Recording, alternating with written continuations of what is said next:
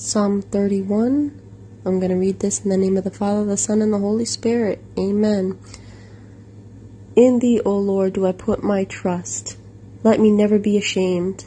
Deliver me in thy righteousness. Bow down thy ear to me. Deliver me speedily. Be thou my strong rock, for a house of defense to save me.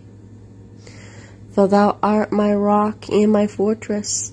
Therefore, for thy name's sake, lead me and guide me. Pull me out of the net that they have laid privily for me, for thou art my strength. Into thy hand I commit my spirit. Thou hast redeemed me, O Lord God of truth.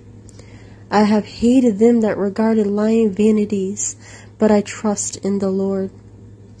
I will be glad and rejoice in thy mercy, for thou hast considered my trouble.